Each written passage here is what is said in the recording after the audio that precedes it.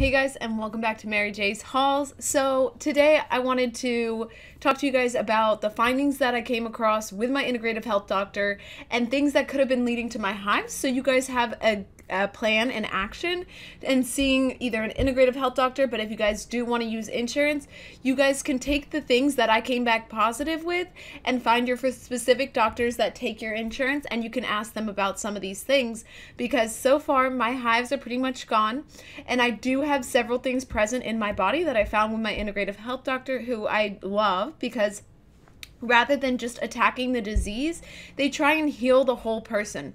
So when you go to an integrative health doctor and you tell them about your symptoms and stuff, and you tell them everything that's wrong with you, not just the one hives or gastro or whatever chronic illness you have, tell them everything, because then they do fecal tests for different things, they do breath tests, they do urine tests, blood tests, so you kind of get like a full mock-up on the body and you get to see what is wrong with you. So this is what came back positive for me. And what I suffer with is autoimmune disorders, chronic gastro issues, and chronic idiopathic urticaria. So I came back positive for SIBO, so that is small intestinal bacterial overgrowth. So guys, if you have hives, that is definitely one thing to write down to get checked with your doctor about, because that could be causing your hives. And I said from the start that it's probably a bacterial overgrowth. Now, unfortunately, the FMTs were not going to prevent SIBO or help SIBO, because if you do an FMT with an enema at home, the farthest it goes is your large intestine. SIBO is a small intestine bacterial overgrowth. So you really do need antibiotics. Now you can try a natural antibiotic like grapefruit seed extract. Unfortunately, my levels were so high that I did just finish 2 weeks of 2 different antibiotics that are specifically used to treat SIBO. Neomycin and what was the other one? Oh my god, I remembered it, but neomycin and Xifaxan. Yes, neomycin and Xifaxan, guys. I was taking those 2 in combination with each other. Now, another thing that came back positive before I get more into SIBO is I had 3 different types of mold strains growing in my body. So once I finished my SIBO plan, which I just did, I am about to start my mold treatment, hoping that that helps. Another thing that happened was that I came back super vitamin D deficient. So, guys, it never hurts in general just to take some vitamin D, especially if you're not getting very much sun exposure. Go ahead and take the vitamin D. It cannot hurt you for anything. But if you wanted to get your vitamin D levels checked, which I do not think was related to my hives or my chronic gastro issues, but it did cause other issues such as just a loss of color in my skin. I started losing a lot of hair, and I'll talk about a natural remedy for that that's actually been working for me, because I saw a couple of hair experts because I was very scared about losing my hair. As you guys can see, it's not bad, but it was just, I was losing it at such an accelerated rate, and I didn't know what was going on, and I was so scared that I wasn't going to get it back ever. So I started researching a bunch of things, and I actually found a little concoction that I actually make myself now, and my shedding has gone down almost like more than half of what I was shedding in the shower prior. I'm not shedding it as much anymore. So for me, that's like a really good sign, and I'm really hoping to start seeing new baby hairs growing out, even though it's going to make me look like, psh, I don't care. I'll take it. I'll take it. Totally.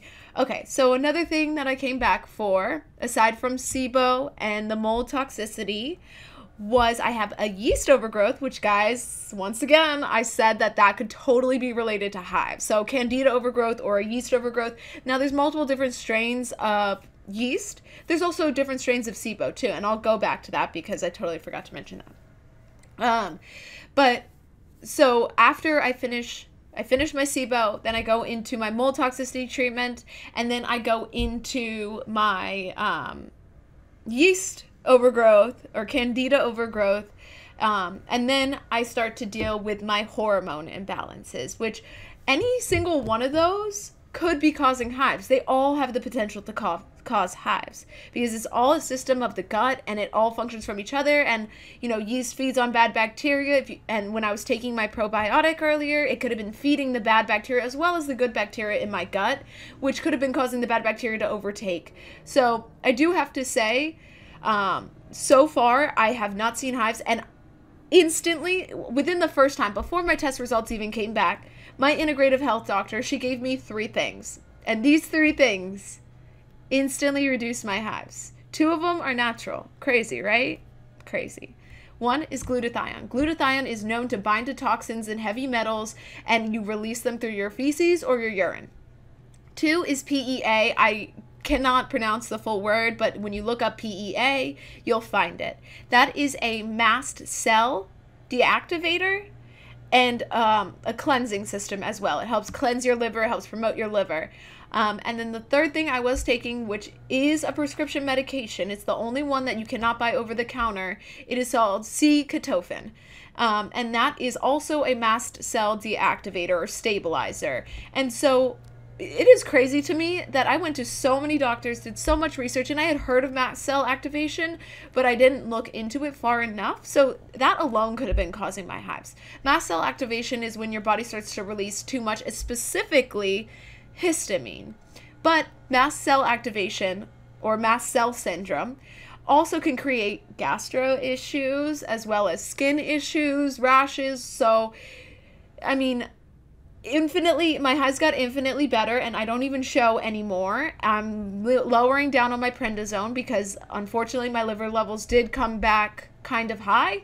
And I've been on the prednisone now for about 1.5 years, so that's really not good. Now, I don't think I need the prednisone anymore for my hives, really, at all.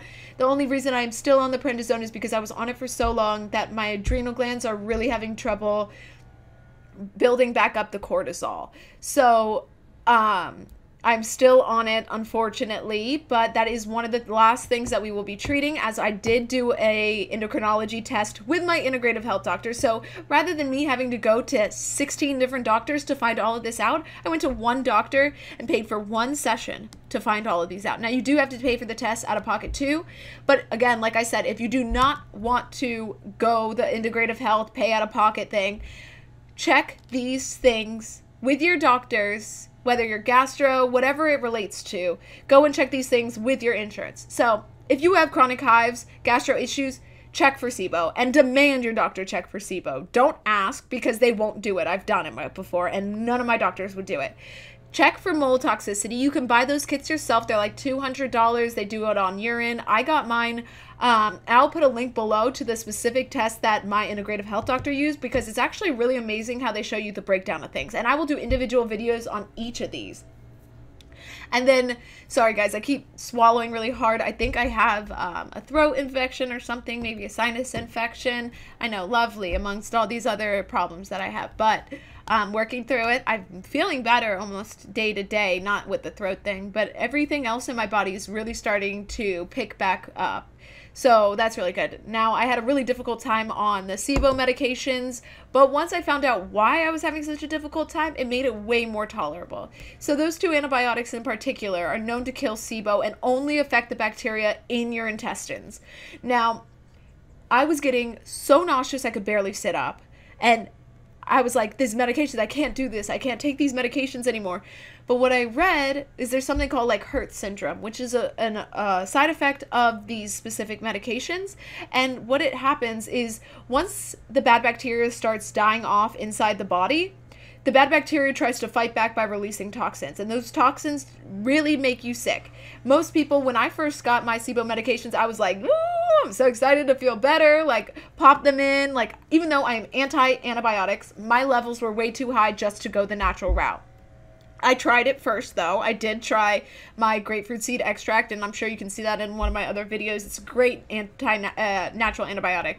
And oregano extract, edible oregano extract, not oregano essential oil. Do not consume oregano essential oil, please. Which has a lot of antimicrobial and antifungal properties as well. So I was doing a combination of those things as well as coconut oil, and I did see some relief, but I definitely knew everything wasn't where it needed to be still. So I was realizing that it's actually the bad bacteria that you're trying to die off that's releasing those toxins that are making you incredibly sick. But once I stopped the medications, things pretty much cleared up. I'm not nauseous anymore. I don't really have very many issues. And I haven't noticed my hives. So I would say the first place to start, and I'm sorry this is so disorganized, but I'm just going ahead and talking here. Sorry, I just hit the microphone too. First place to start, mast cell deactivators. Instantly go online, Buy glutathione, I will put a link below, and buy PEA, I will put a link below, guys. I cannot put a link below for C-Ketofen, but talk to your general practitioner, because I don't know who deals in mast cell activation. It seems like no doctors do, except for integrative health, but ask for C-Ketofen. There's not many side effects, as I've done my research, because I always do my research now with big pharma products. And the other two products have no side effects as well. And then the second thing to look for is SIBO. Go to your gastro and ask to get a SIBO test. And if they say no, you can buy one online and do it yourself. Three is the mold toxicity. Now, again, you can buy that yourself. You can buy it through a mold company. You can probably ask your general practitioner, although when I told my general practitioner the things that I was on that are over-the-counter and natural, like glutathione, which your body naturally produces to help remove toxins and help your liver function, she had no idea what it was. And she works at Sibley. No, sorry, not Sibley. Johns Hopkins. She's a Johns Hopkins doctor. So, I mean, I know we put a lot of tout on the Johns Hopkins doctors, but they don't know everything, you know? So, and Johns Hopkins got rid of their integrative health center, which is very unfortunate because I had just gotten a referral there, and I guess it was healing too many people that they must have had to shut it down. So third thing, mold toxicity. Fourth thing, yeast and candida overgrowth. But the mold toxicity and the candida overgrowth can totally be interchangeable, because I do think that the yeast has more of an effect on hives than the mold toxicity. And then the fourth thing is you're going to need to get your adrenal glands checked with an endocrinology test, and that will be through I believe urine, but it will show your hormone levels, how your hormones are being used, your cortisol levels, and the function of your adrenal gland, which is highly important. It's how we produce our flight or fight response. So when your body encounters too many stressors and you don't have enough cortisol, your body kind of shuts down and you can go into shock. So it is highly important that you have adequate cortisol levels going through the body and that they're being absorbed in the proper ways. So guys, I will leave a link below. I will do more videos talking about each of these individually and how I'm treating them with what medications and what they actually mean. So far, I am on a path to recovery. I cannot believe it's taken me this long to find such simple answers that I'd been begging my doctors for. I begged them to check these tests and none of them did. So I'm sorry if my faith and lack of trust in the general medical system is, it's gone. I mean, my faith in general with the traditional American medical system is, it's not there anymore. I've learned way more about my own body than any of my doctors have. You're the only person that can know what your body is feeling and what your body is doing. And some doctors just tend to write it off with whatever they've read in a book. So if you want real answers and real results, I will leave a list of the tests that I've done below, the exact company and their cost. And you guys can pick and choose which test you decide to do. I highly recommend, if it is for chronic hives or gastro issues, start with the SIBO and the yeast tests. So again, thank you guys so much for watching, and thank you guys for making sure I am progressing through my journey of chronic illness. I hope you guys have a wonderful day, and I hope you guys find some relief too.